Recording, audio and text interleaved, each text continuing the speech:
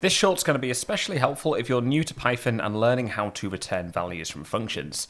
So say for example we have a function called myFunction. This returns a single value, in this case 1. We could easily use this by saying x, which is my variable, is equal to my function. Make sure I call it. And then running it, printing x, we can see we get a value of 1.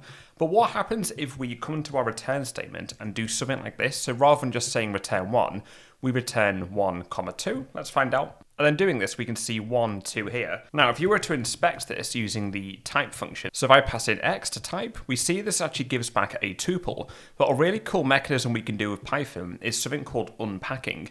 So rather than just saying print x, let's go ahead and say x, y is equal to my function. That now means that because this is returning a sequence of size 2, those two values are passed to x and y respectively. So that means that running it, we get 1, 2 down here. So x is 1, y is 2.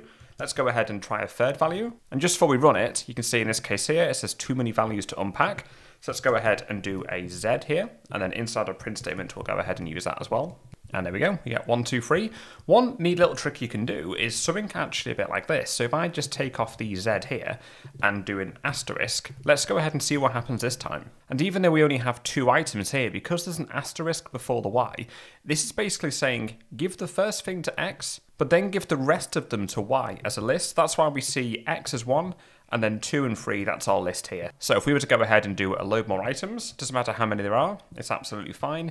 X will still take the first one, and then our asterisk Y, that's going to take the rest of my items as a list.